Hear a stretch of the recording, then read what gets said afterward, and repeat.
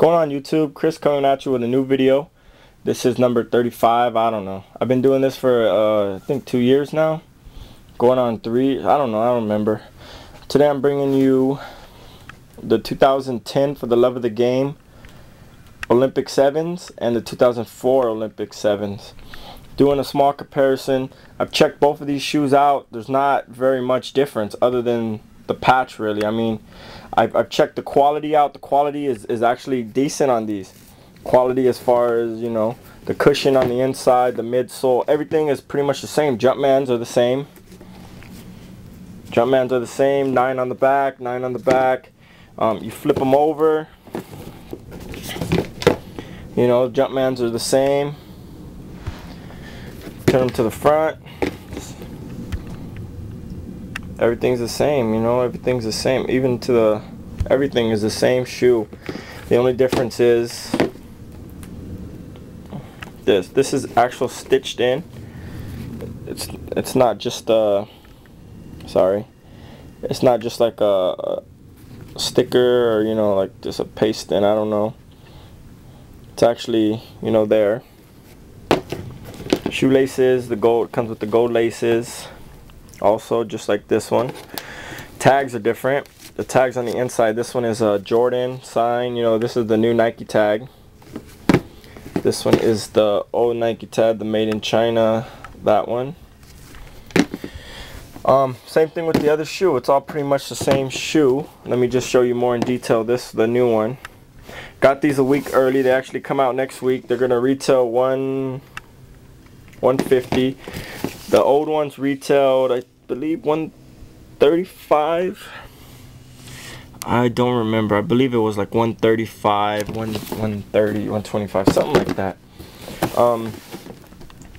Yeah, I mean, the quality's good. I haven't tried them on, so I don't really know too much right now. They feel the same.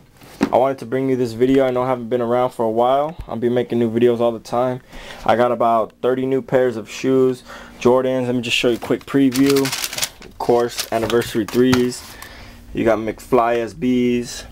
You got the retro 2s. You know, those are the Long Beach Dunks. This one right here, I believe, is a good pair.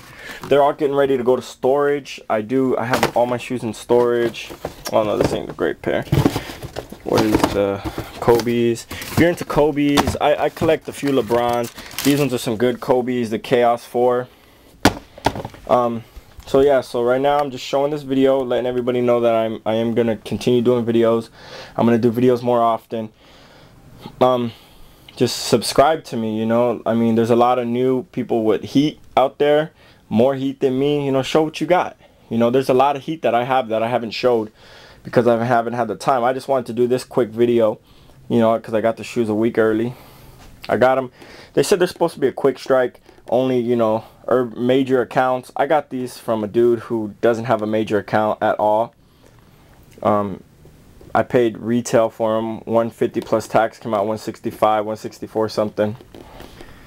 $160 is a lot for some shoes right now. I mean, they're not really like, there's not really anything coming out. I mean, I was looking at the computer today. I saw the candy pack, the retro 2 candy pack. You know, the Daylaws look good.